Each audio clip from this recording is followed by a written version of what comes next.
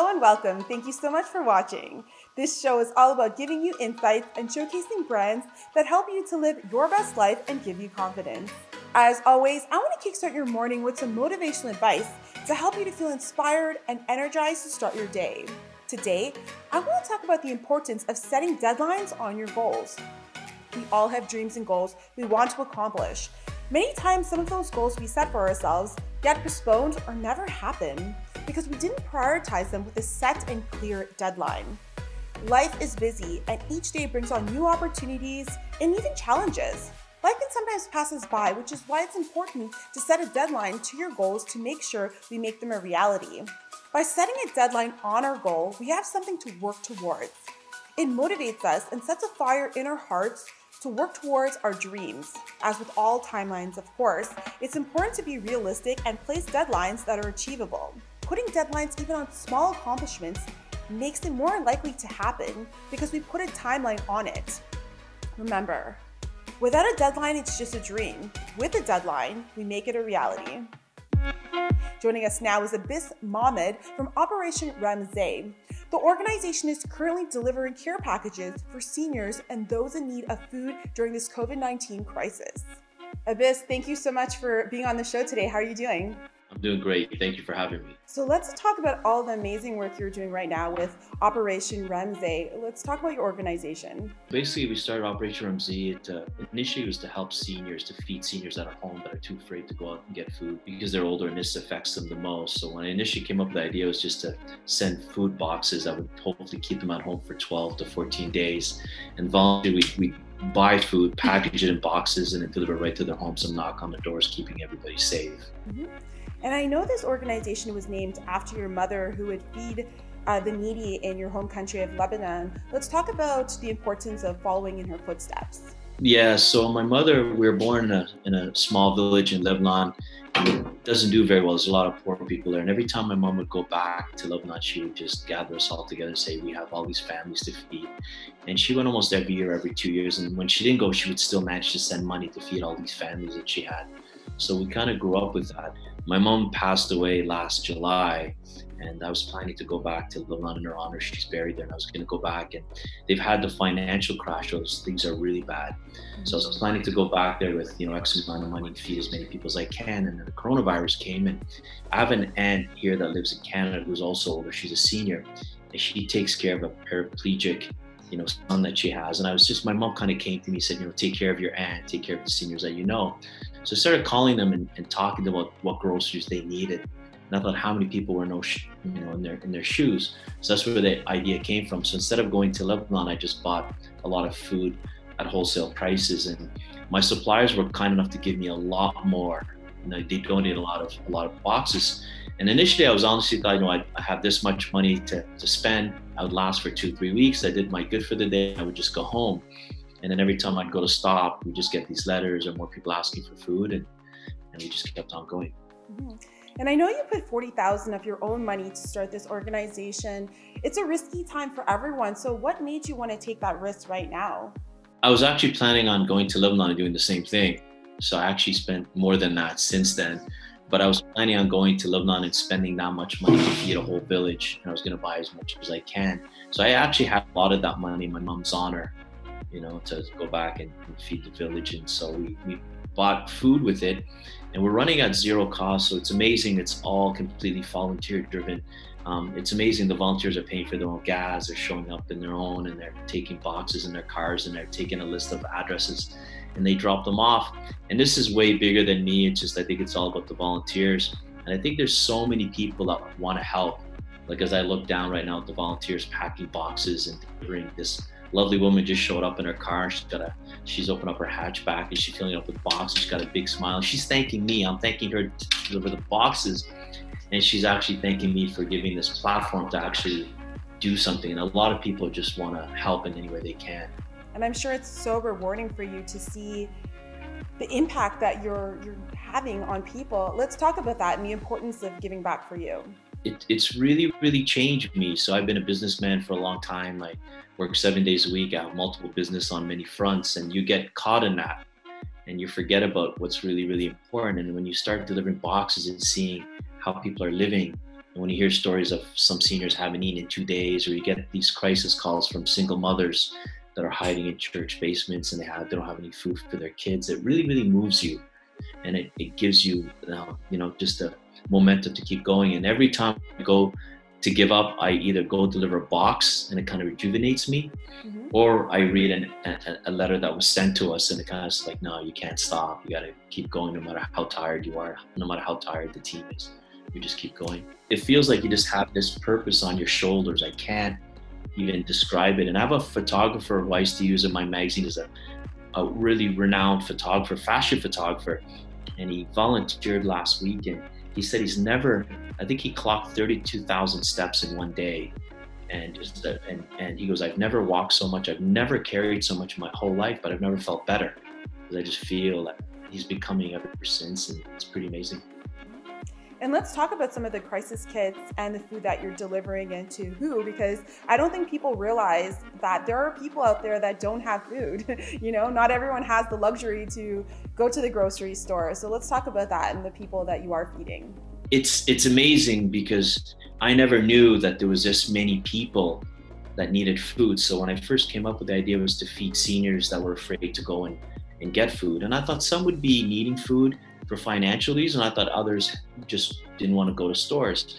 And then we started getting calls from single mothers, from families, from low-income areas, from people that have mental health issues, crisis centers. So we're delivering food to so many different crisis centers, shelters, and you're just like, wow, there's just so many people. So people can log on to our website. They can give us their address. A lot of people actually call us. So we were doing in Ottawa at the Waverly in one of my restaurants, the phone was going nonstop. And I thought, would these people stop calling? We're closed. We're not allowed to open. So I picked up the phone one day and I started yelling, like, we're closed. What don't you understand? And they're like, are you the people giving food? And I said, yes. And she said, I'm really hungry and I don't have the internet. I'm sorry. So we actually established a phone line for that reason. And so we get either phone calls and then we get a lot of people reaching out to us too from different crisis centers and single mothers and stuff. And we try to help them out. But it's amazing when you actually deliver boxes and you hear the stories, it really moves you. And how can our viewers, I know the first thing when I told my parents about this story, they're like, how can we donate? So how can the community donate and help your cause right now? I mean, they can help in so many different ways. They can help us get food. So we're getting people donating socks to us, bananas, bagels. There's bakeries giving us bagels and bread. There's people giving us bananas and vegetables. There's people that are volunteering to come and pack boxes so we can use help that way. We need volunteers that, if they have some spare time, come and pick up some boxes and drop them off. And if people can give, then they can go on the GoFundMe page and they can donate. And we have zero expense. Like I say, every single person's working out of the kindness of their hearts. And we're using all of that money to buy food at wholesale prices. So if you want to volunteer, come volunteer. If you're in a position to donate money, you can donate on our GoFundMe page.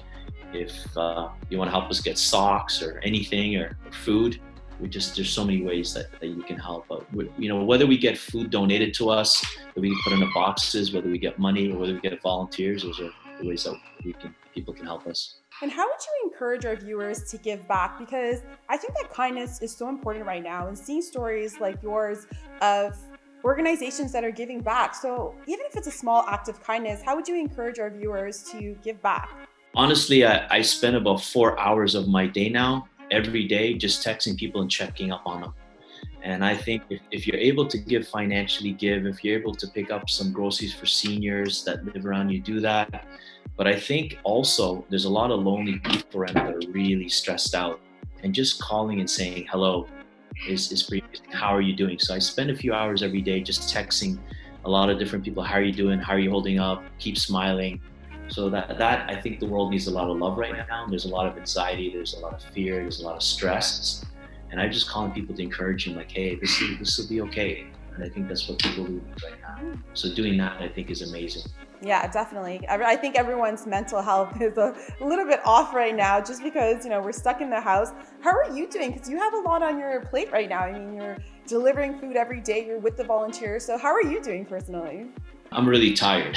I can imagine. I'm tired and I'm really tired, and I'm trying to keep the team motivated. And sometimes I stay up at night because you see the demand. I'm in a very special situation where I see the demand of food coming into me. So a lot of people reaching out to me. So I get a lot of emails and I get a lot of Facebook messages of people, how can I get food? How can I get more food? So you get that demand. They're reaching out to me directly. So you get the demand, but then you say, how can I fill this demand? How can I get the money to feed all these people, right? So it kind of keeps you up at night, and it's really tough. It's a real tough nut to deal with every day. And we have to give credit, of course, to the volunteers. I know Mitch is a friend of mine, and I know I see all of the posts he's posting, giving back. Let's talk about the volunteers and, of course, the people that are donating food. Oh my God, I think the volunteers are way bigger than me. God bless every one of them. We've had volunteers that come every single day. You know, last week we had to go to London, Ontario with 800 boxes of food. And, you know, in a very, very short span of time, we had to pack the boxes, load them into one big reefer, then another reefer showed up, we had to load them into that reefer and go carry them. And it was just amazing how fast we worked and how hard we worked. And the volunteers, God bless them all. Mitch is driving around every day, picking up bananas, oranges, every day. He won't even take any gas money. He's just driving around all over town. The volunteers are coming in every day working. And we had one senior that reached out to me, and she donated $500, and she sent me notes saying, I don't have any money to donate. She was taking money on her credit cards, and she thought that it would take her 2 years to off the $500 that she was donating. Wow. But we were doing that. Oh my God, I almost felt like giving it back to her. Honestly, I was, take it back. But all of the volunteers are amazing. Every one of them. We have people that come pick up boxes every day to deliver. People that come and pack boxes, and just to see the goodwill in people is just amazing. And I'm sure there are viewers out there that might be embarrassed to ask for a crisis box or ask for food, and they might be struggling. So what would you just say to someone that's watching that doesn't have food or doesn't have the money to buy groceries? How can they actually get a crisis kit from your organization? Yeah, so they can go on Operation Ramzieh and just give us their address, and we're more than happy to deliver. And no one should be, these are tough times for everybody. They really, really are. No one should be embarrassed and stuff. No one should be embarrassed also. If you need food, we'll get it to you. Just please get us an address and tell us how many you are, and we'll get you food. And that's what we're here for. And where can people connect with your organization and you on social media? It's operationramzieh.org. And on that, there's a GoFundMe page. They can send us messages. So people can, if they go on operationramzieh.org, they can volunteer to help either deliver food or help us pack boxes. They can donate on our GoFundMe page. They can also go online and tell us if they need food as well, just fill out their address, and then we'll deliver it to them the next day. And I forgot to ask you, what comes in the crisis kit? Yeah, so we have non-perishables. We have bread, we have rice, we have granola bars, we have soup. We have a lot of vegetables, fruits and vegetables as well. We have beans, and we have pasta, tomato sauce, and milk. So and also we're adding now chocolate bars and chips, and also cupcakes and stuff, and brownies to cheer the kids up. I'm really worried about the kids. They're inside. For sure. And we go to these areas where there's these large families living in a 2-bedroom apartment, and I look at the kids and I'm like, oh my God, I got to get them something. So when we got brownies, I was so excited, and we got chips, and we got chocolate bars, and now we got toys as well, which is great. They tell us that there's children, we can deliver toys based on their age, brand new toys, which just puts a huge smile on my face. And I remember going to this one area where we brought a lot of toys with us, and I could just see the parents' eyes lighting up with these brand new toys. It was beautiful. I would just say to all the viewers, just take a bit of your time to reach out to your friends and your family, just to say hello and see how you're doing. And I think spread some love and goodwill, and I think the world really needs that right now. I agree. Abbas, thank you so much for being on the show today, and keep up the amazing work that you're doing, because the world needs it. Thank you so much for having me. Have a wonderful day. Tag TV is available on Roku, Amazon Fire TV, Apple and Android TVs, as well as on Apple and Android phones. Join us live through Facebook and Twitter.